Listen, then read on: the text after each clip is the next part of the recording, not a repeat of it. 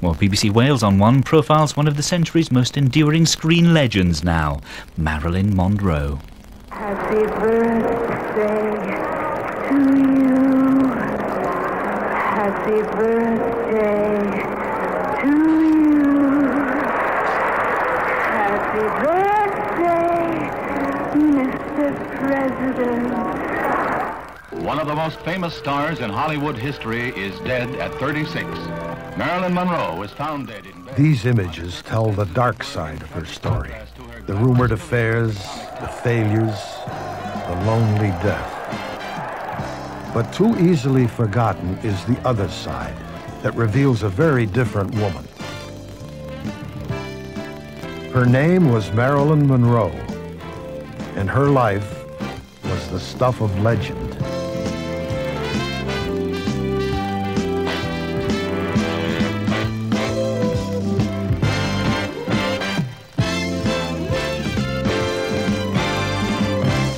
I think that she'll always be with us as long as we have pieces of celluloid that show her performances. And I think that, too, that she's embodied a spirit that was quite marvelous. In fact, she is the only one that 20-some-odd years after her death still sells books, magazines. So obviously, it indicates that there was something unique and special about her. What makes Marilyn Monroe? Why is she still a live member of our talk all the time? It has nothing to do with the scandal of her death. It's because she's the most talented motion picture actress alive in her day. Hollywood, the town where she was born. Even today, her presence is everywhere. Hollywood, where legends are made and worshipped. And even the most treasured among them can be defiled. What about her was so fascinating? At 16, she was just another young bride. One of her husband's friends was Robert Mitchum. When I first met Marilyn, she was Norma Jean Baker, Norma Jean Doherty, as a matter of fact, at that time. And I was working at Lockheed.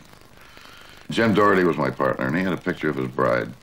And she was very shy and very pleasant, very sweet. But she was not too comfortable around people, because I suppose her background hadn't prepared her for sort of easy sociality. Norma Jean Baker was born in 1926.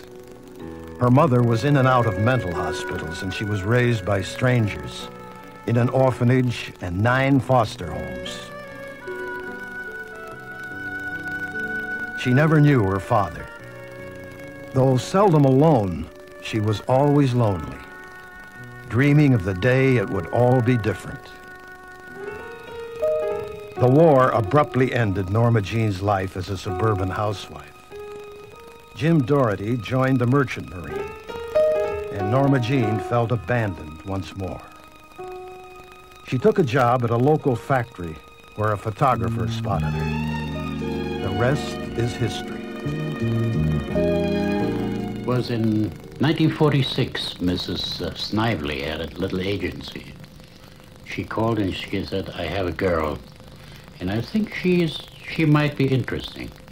So I said, send her over. So a girl came in, nice, but nothing great. So I made some tests of her. From that time on, I used her for years. She had one bad front tooth, which I had fixed at my expense. Her hair was kinky, which someone else fixed. But she was a very good model. I had her on easily 100 magazine covers. Her face and figure was well known long before she became Marilyn Monroe. She was convinced that she was not terribly pretty or sexy, really, you know. And as a matter of fact, she didn't have an aura of sexiness about her. But when she saw a camera, any camera, she lit up and was totally different. The moment the shot was over, she fell back into her not very interesting position. And I don't know how to explain that, but that's what makes a good model. She always talked about becoming an actress, but then every model wants to become an actress. This is the first car I ever owned. I call her Cynthia. She's going to have the best care a car ever had.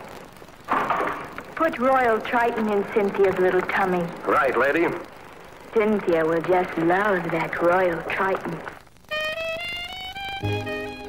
In Hollywood, prerequisite was to be pretty and have a great body, as Marilyn did. There were all kinds of photographers in this town ready to shoot you in your bikini, put you on the cover of magazines, which always turned out to be not the kind of magazines you wanted your mother to read. And finally, if you made the grade and you got signed to be a contract player at one of the studios, that was heaven. They hired you if you made a lot of publicity. They were really looking at what was highly saleable. Norma Jean's contract with 20th Century Fox came in 1947 after her divorce from Jim Doherty.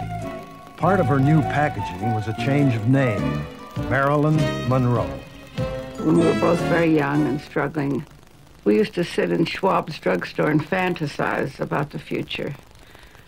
And both of us, along with having glorious careers and Oscars, of course, wanted the perfect husband with perfect children. Marilyn got her first role in Scudda-Hoo, Scudda-Hay. The studio pronounced her unphotogenic and cut out all recognizable shots of her.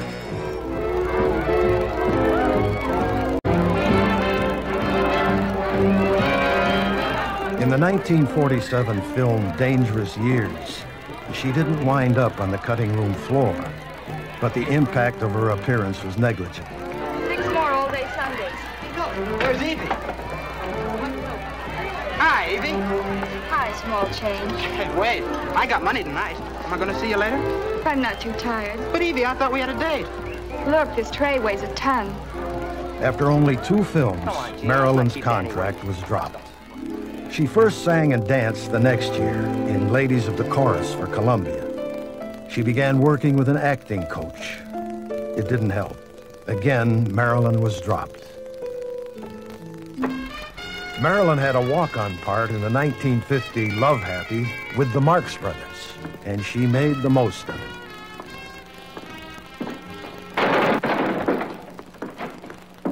Is there anything I can do for you? What a ridiculous statement. Mr. Grunion, I want you to help me. I have a little sand left. What seems to be the trouble? Some men are following me. Really? I can't understand why. That year, Clark Gordon, a classmate from the Actors Lab, was at the same audition as Marilyn. I went to read with her, and I realized that she was so nervous the script was shaking like a leaf. So I said, Marilyn, just grab my arm and hold on to it, and remember, with a microphone, you don't pay any attention to it. This is just a story about 2 young people sitting on the front porch deciding whether they're going to kiss each other. And she grabbed my arm and really sunk her fingernails into it. She was scared. And afterwards, in that wonderful, tremulous voice of hers, he said, "Oh, thank you so much. I don't know how I can ever thank you." And I said, "Well, let's go across the street and have a cup of coffee at Coffee Dan's." And she said that she had an opportunity to go out with Johnny Hyde on Tuesday night. And I said, "Listen, that's important. He's a big agent." I called Thursday morning, and evidently that night was the night that she decided to go up and live with Johnny Hyde. She respected intellect. I was busy going out with handsome young movie stars. She was attracted, maybe father figures, but certainly older men who were very smart. Super agent Johnny Hyde prevailed on John Huston to audition Marilyn for a part in the 1950 Asphalt Jungle. It was her first major break. Since I'm going to be busy with a lot of cases, I thought you might like to take a trip. Where to? Oh, I don't know, the coast, Florida, anywhere you like. Could I, Uncle Lon? Anywhere? No fooling? Yes, I think a change of scenery might be good for you. Wait. You wait right here. I've got the most terrific idea.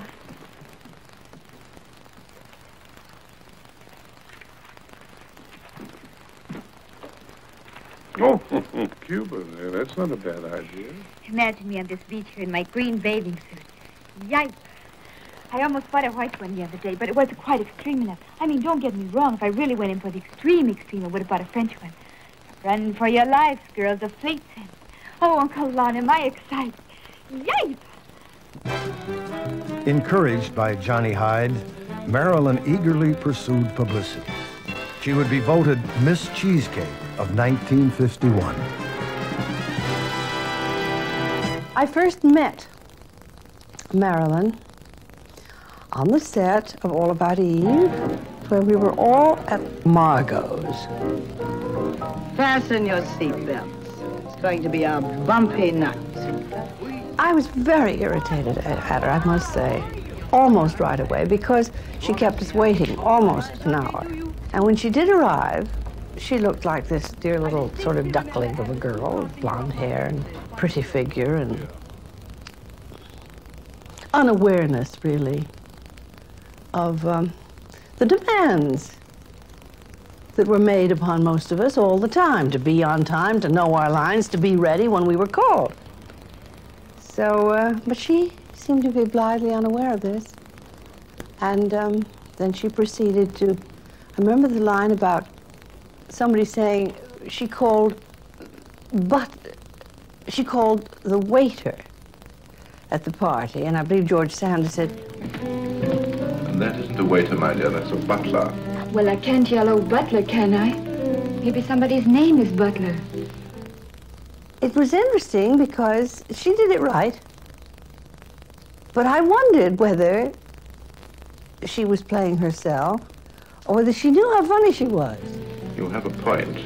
An idiotic one, but a point. I don't want to make trouble. All I want is a drink. Leave it to me. I'll get you one. Thank you, Mr. Fabian. Well done. I can see your career rising in the East like the sun. Signing her second contract with 20th Century Fox, Marilyn was given a succession of dumb blonde roles.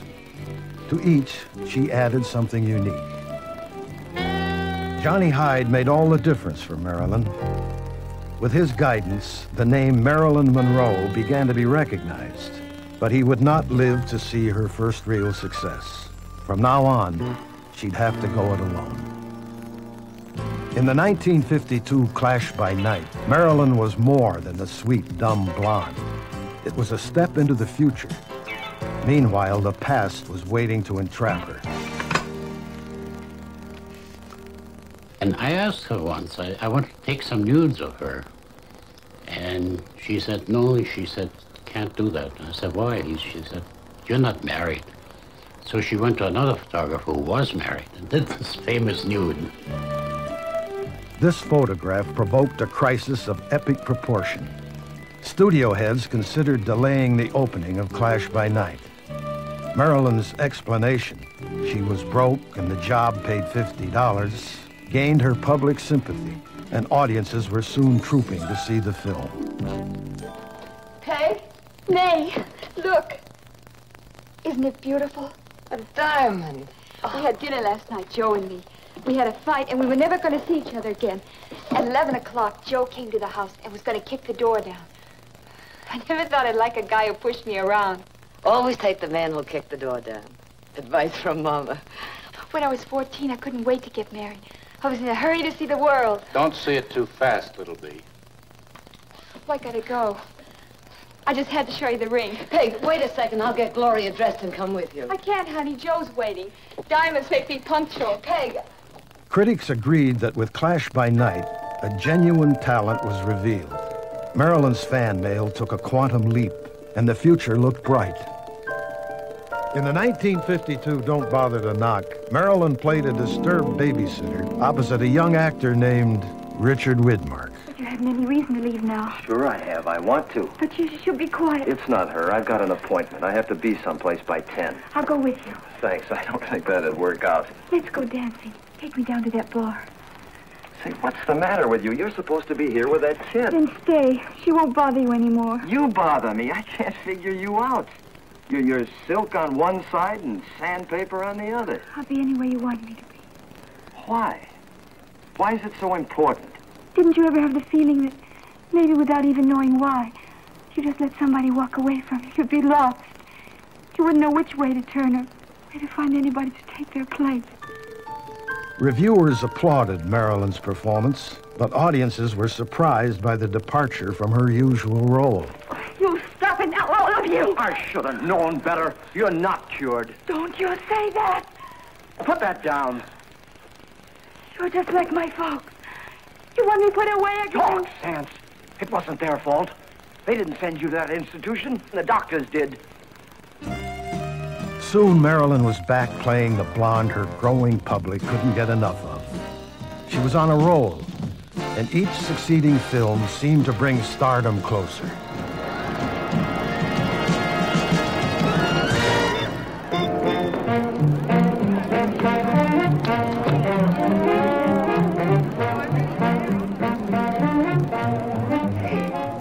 Get out the fire hose. In 1953, with Niagara, she was almost there.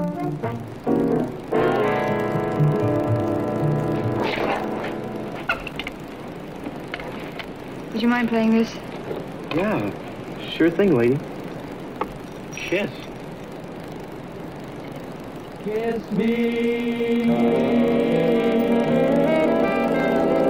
Won't you kiss me? You kind of like that song, don't you, Mrs. Lewis? There isn't any other song. With all your heart protect us. This is a moment of thrill. It was that same year with Gentlemen Prefer Blondes that the perfect blending of actress and role was finally achieved. Marilyn Monroe, the star, was born. A kiss of the hand may be quite continental, but diamonds are a girl's best friend. You don't want to marry my son for his money? I want to marry him for your money. A kiss may be grand, but it won't pay the rental on your humble flat or help you at the automat. May I kiss your hand? I always say a kiss on the hand might feel very good, but a diamond tiara lasts forever. Men grow cold as girls grow old, and we all lose our charms in the end. But square cut or pear shape, these rocks don't lose their shape. Diamonds are a girl's best friend.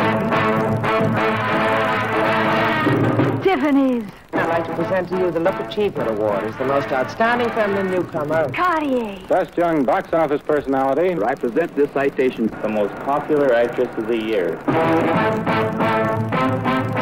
Thank you, Mr. Nichols. Thank you, Lauren. Thank you, Mr. Samuels. Black Star, Ross, Gorham. Talk to me, Harry Winston. Tell me all about it. Don't you know that a man being rich is like a girl being pretty? You might not marry a girl just because she's pretty, but my goodness, doesn't it help?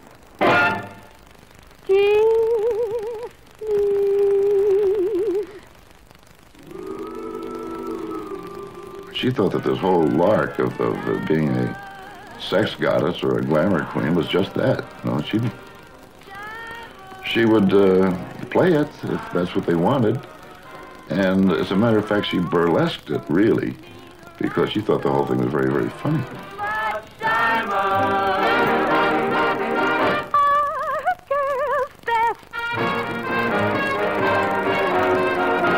Best friend.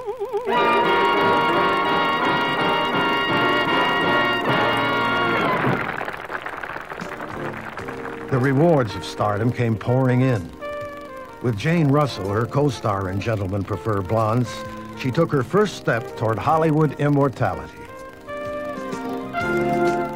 When the actress was seen in the company of Joe DiMaggio, the popular retired baseball player, her place in America's heart seemed secure. In 1953, Marilyn starred in How to Marry a Millionaire with Lauren Bacall and the then reigning sex goddess, Betty Grable.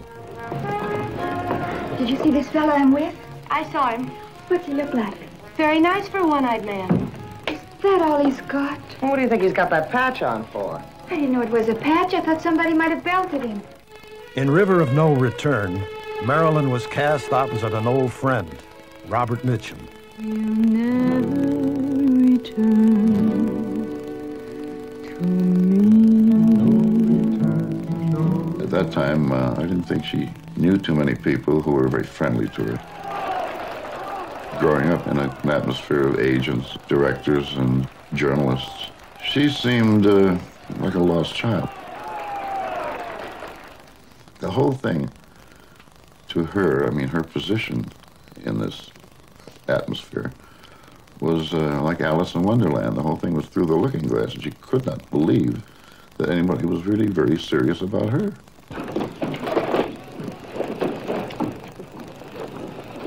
Where are you taking me? Home. Marilyn's long-anticipated marriage to Joe DiMaggio in 1954 linked the Prince of Sport and the Princess of Movies in a union that seemed perfect. When a well-known honeymoon couple arrives at Tokyo Airport, a throng of 4,000 baseball and movie fans surge out of control. The near riot of the baseball-loving Japanese was for Marilyn rather than for their longtime hero. But their troubles aren't over. Next day comes a press conference where the public was barred, but the photographers and reporters more than made up for that. Never underestimate the power of you-know-who.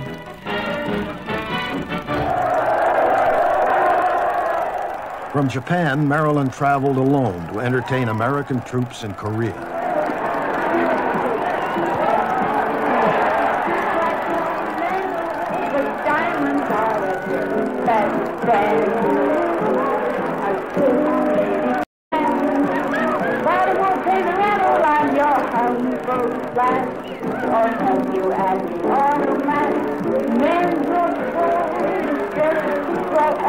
And we all lose our charms in the end. When our tears, these runs, don't lose their shape. Diamonds are a girl's best friend. Marilyn would later describe this event as unequaled in her lifetime. Never before, she said, had she been showered with so much love. Marilyn, at her very, very height, had achieved what every other actress in town would have given their eye teeth and everything else for. She had achieved that. There was no one, and Marilyn didn't even recognize it because truly highly recognized actresses wanted to talk to Marilyn, be seen with Marilyn, be photographed with Marilyn, because she was getting that recognition that nobody got like she got. And yet there's so little happiness with that. Why? Because first you want attention, but when you get attention, then you want respect. I must have been 16 years old. I was in California with my mother, who traveled with me, shooting Picnic. And I went on to 20th Century Fox, and Marilyn was shooting There's No Business Like Show Business. She came over to my mother and she said, "Oh, Mrs. Strasberg, something I've always wanted to meet your husband, and I would like to study acting." And of course, we just thought she was talking. And about 6 months later, she showed up in New York. First, Marilyn was to make the 1955 movie which confirmed for all time her role as the goddess who was all bubbles and sweet innocence.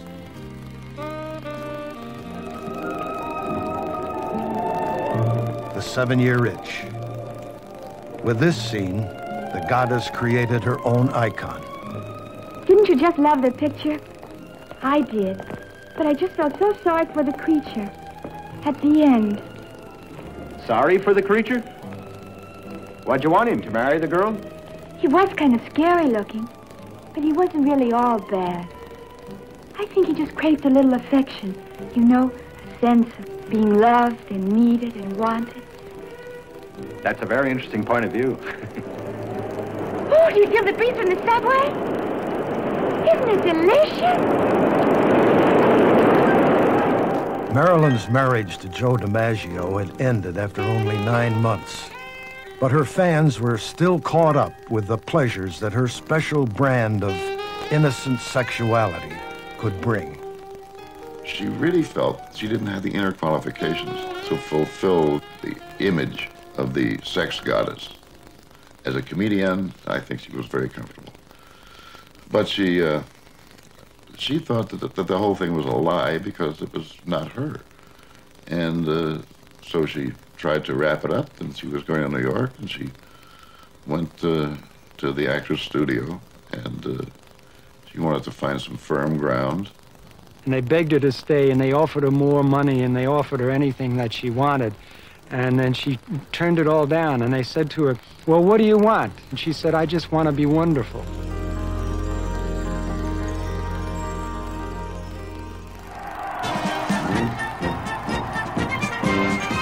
Riding a pink elephant, she dazzled New York.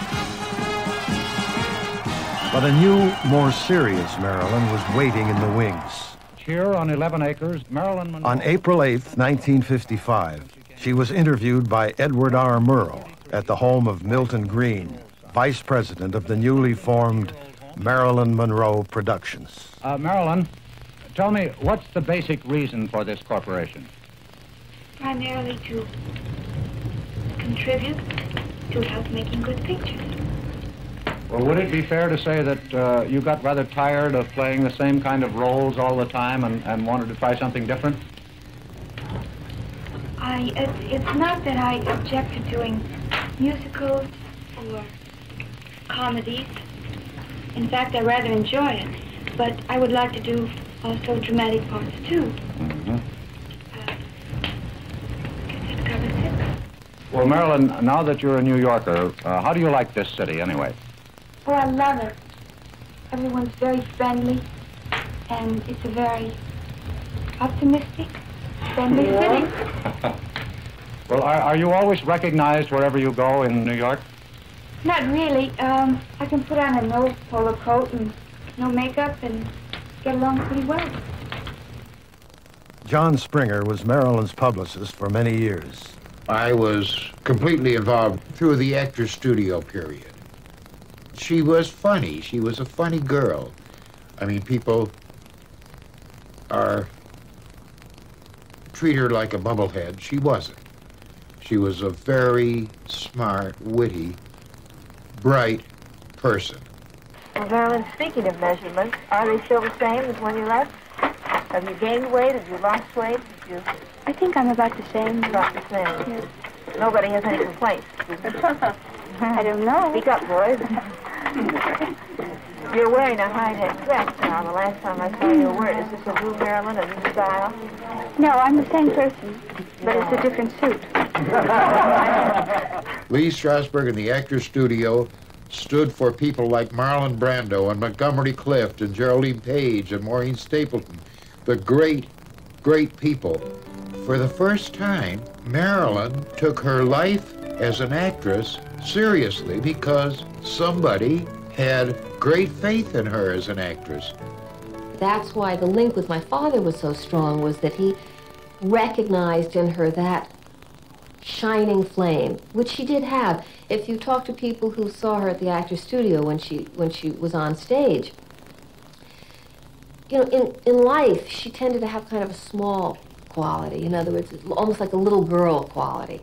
So that you wouldn't have imagined that on stage that light would kind of enlarge, but it did. She glowed on stage.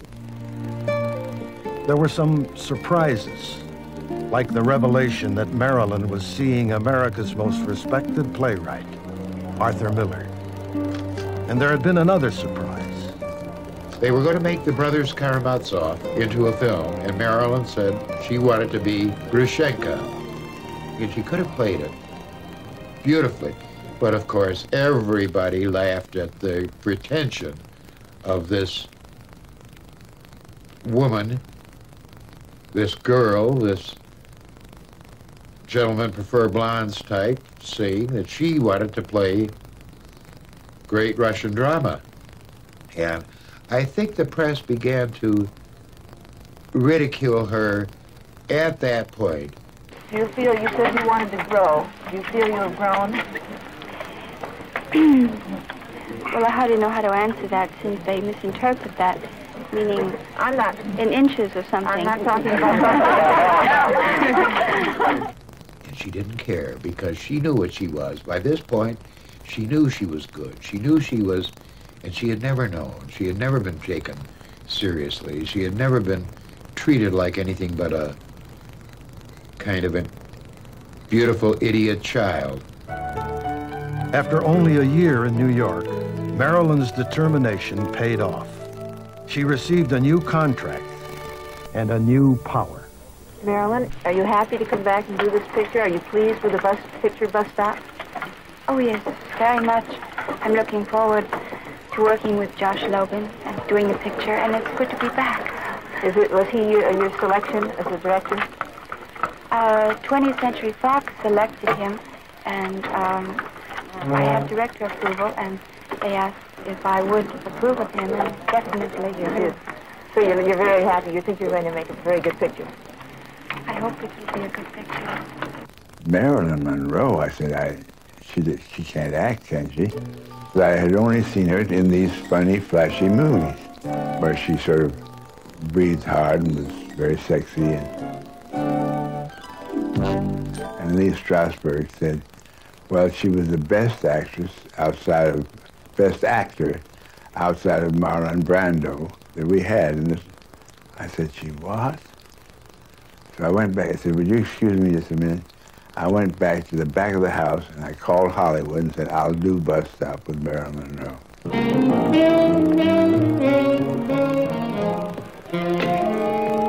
That old black magic has me in its spell. She got all the ideas. She had the accent down perfect. It was a sort of a hillbilly southern accent. And she knew how to speak it so easily. She'd rehearsed it.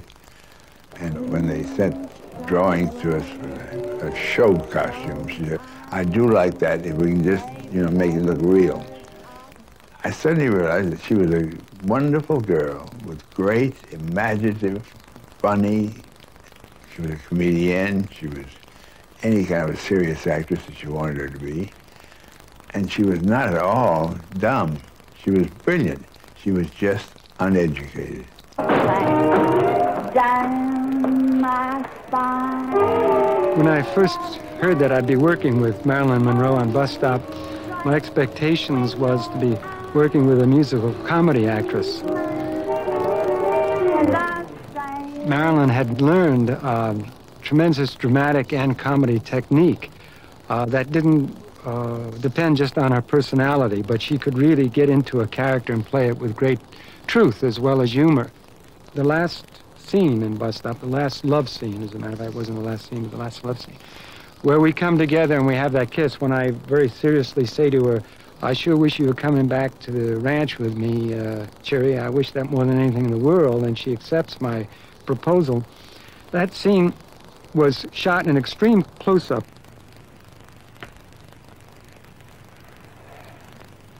Well, I've been thinking about them other fellas, Cherry. And, well, what I mean is, I like you the way you are, so what do I care how you got that way?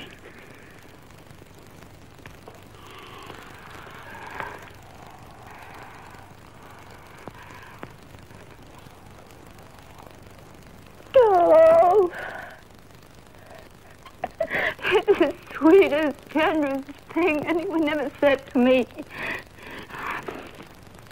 And I remember that scene in particular because Josh Logan, the director, wanted that extreme close-up, and the cinematographer said, you can't do that.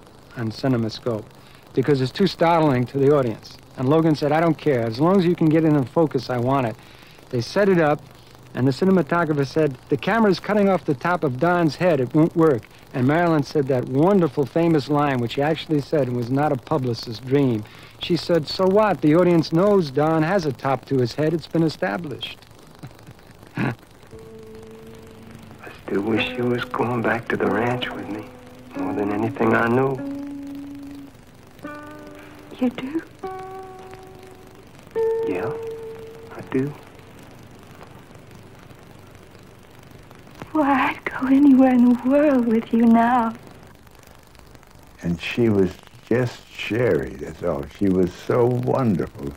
I finally realized that I had a chance of working with the greatest artist I'd ever worked with in my life. And it was Marilyn Monroe. I couldn't believe it.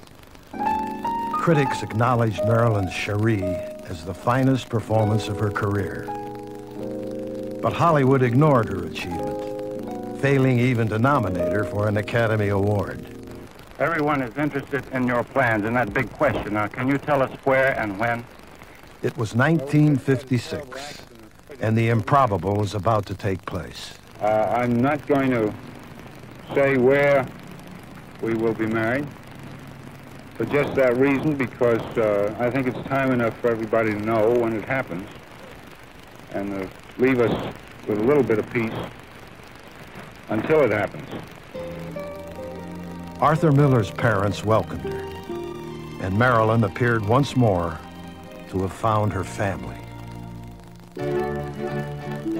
Just days after their marriage, Marilyn and her new husband left for England to begin her company's second production.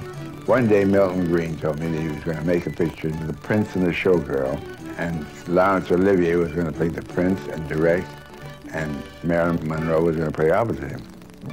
What do you think of that idea? I said, that's the most exciting combination since black and white.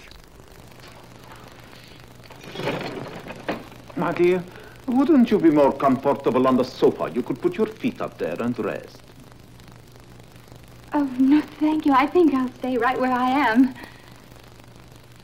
Just as you please.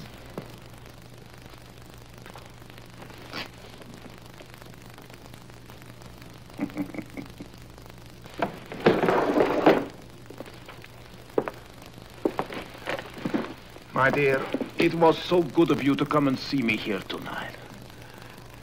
You said that before. Did I? That is a beautiful dress. You said that before, too. What does it matter? What are words? Where deeds can say so much more. That's just terrible. What is there?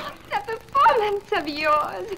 Dear, I do not altogether understand you, Miss Marina. Oh, now, don't pull the Grand Duke with me. You made a pass and I turned it down. That's all that happened. We can still be friendly. Marilyn, now in her 30s, was hailed by critics as a superb comedienne.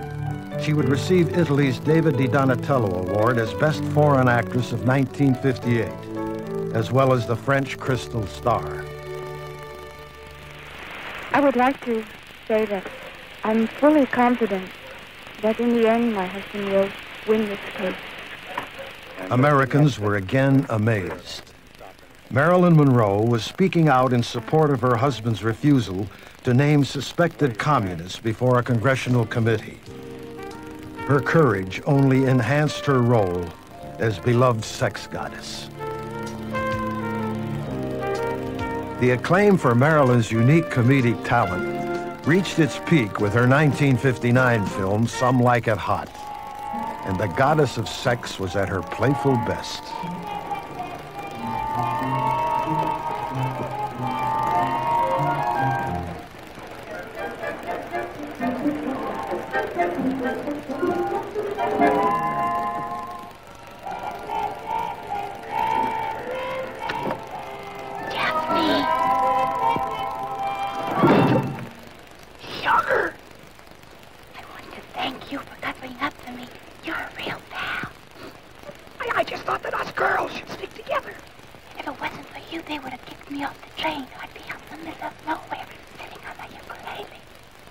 Oh, it's freezing outside. mean, when I think about you and your poor ukulele, If there's ever anything I can do for you, I can think of a million things. That's one of them. Marilyn's attempt to have a child ended in repeated disappointment, and the old haunting sense of loneliness returned.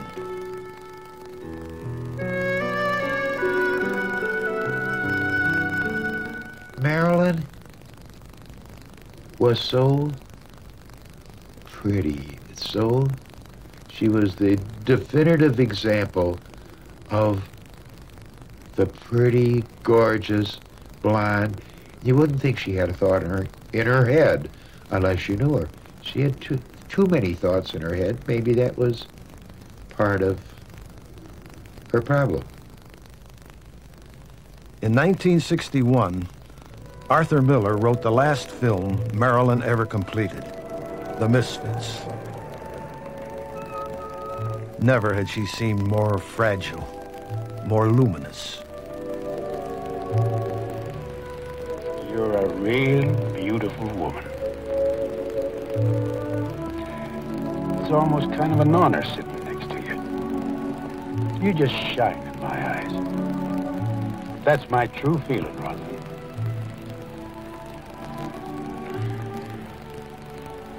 What makes you so sad? I think you're the saddest girl I ever met.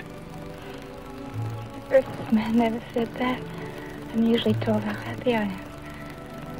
That's because you make a man feel happy. I don't feel that way about you, Kay.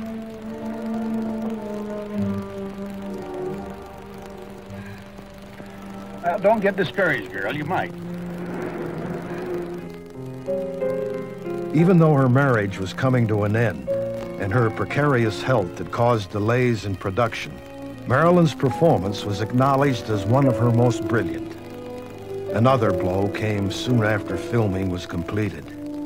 Clark Gable, her co-star, and the man she had idolized since childhood, died of a massive heart attack. I remember taking her out of the hospital at one point, and all the police couldn't keep that mob of people that were trying to get to her back.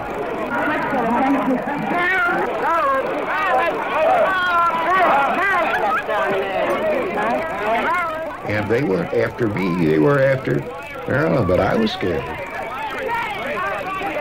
She wasn't what she sold. You don't realize when you make these deals early in your life, and she certainly did with publicity, that you have to live with them forever. And I don't think she was able to do it. I think one time she said, "I'm so sick of being treated like a thing." I'll never forget, I woke up one morning and Marilyn was standing nude, looking out at the ocean. And I was sort of from underneath the cover staring at her with great envy, thinking that if I had a body like hers and blonde hair like hers and was tall like her, I would be happy.